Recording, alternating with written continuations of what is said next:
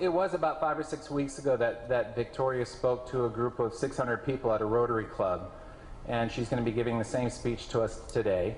And I saw it, I think a week or so after it hit the web, it started going around, and so I quickly got on the phone and talked with her dad Zane and invited them here. And so we have a very special treat. So Victoria, come on up, do your thing.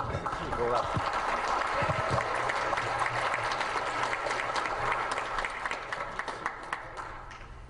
Have you ever wondered why Canada is in debt? Have you ever wondered why the government forces Canadians to pay so many taxes? Have you ever wondered why the bankers from the largest private banks are becoming wealthier and the rest of us are not?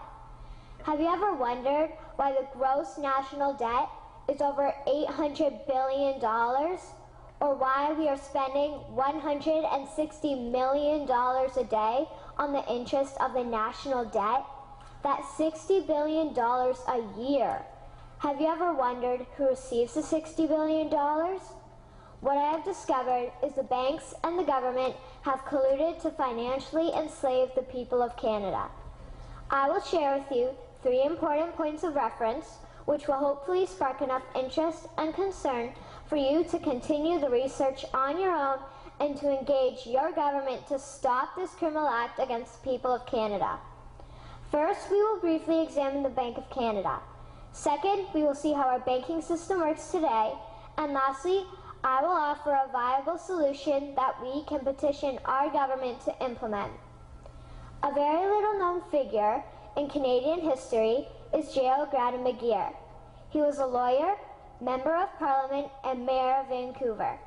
His contribution to Canada is probably the greatest in our history. He championed the creation of the National Bank of Canada, whose sole purpose is to create and manage Canada's money. It was formed on July 3, 1934, and owned by all Canadians.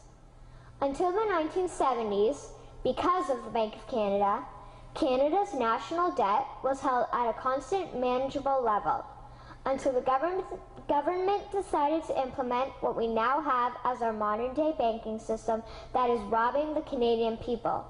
So how are they robbing us?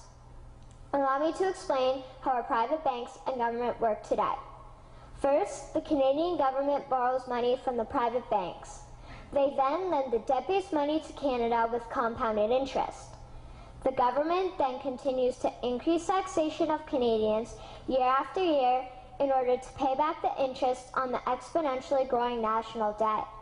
What results is inflation, less real money for Canadians to spend into our economy, and the real money being used to pad the pockets of the banks. Also, the government gave the banks the ability to loan out money that doesn't exist in the form of loans. When a bank gives you a mortgage, which literally means a death pledge, or a loan, they don't actually give you money.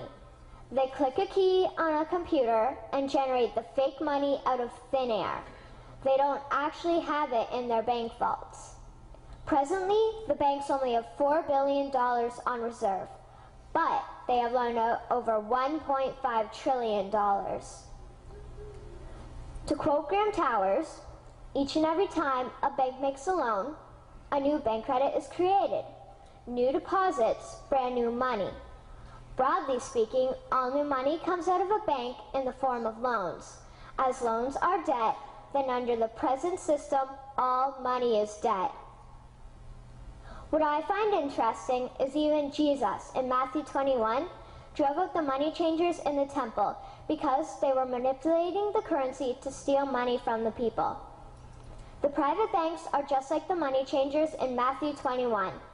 They are defrauding and robbing the people of Canada, thus their freedom, and they need to be stopped. How should the banking system work? In an infamous interview, Mr. McGeer asked Mr. Towers, "Can you tell me why a government with power to create money should give that power away to a private monopoly and then borrow that which Parliament can create itself back at interest to the point of national bankruptcy?" Mr. Towers replied, "If Parliament wants to change the form of operating the banking system, then certainly that is within the powers of Parliament. In other words, if the Canadian government needs money, they can borrow it directly from the Bank of Canada. The people would then pay fair taxes to repay the Bank of Canada. This tax money would in turn get injected back into our economic infrastructure and the debt would be wiped out. Canadians would again prosper with real money as the foundation of our economic structure and not debt money. Regarding the debt money owed to the private banks, such as the Royal Bank, we would simply have the Bank of Canada print the money owing, hand it over to the private banks, and then clear the debt with the Bank of Canada. And yes, we have the power and lawful right to do so. In conclusion, it has become painfully obvious, even for me, a 12-year-old Canadian, that we are being defrauded and robbed by the banking system and a complicit government. What will we do to stop this crime? What will we do to ensure that the next generation will live free and clear of the debt-based economy that enslaves them to the banks?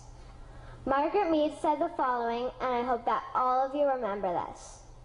Never doubt that a small group of people can change the world.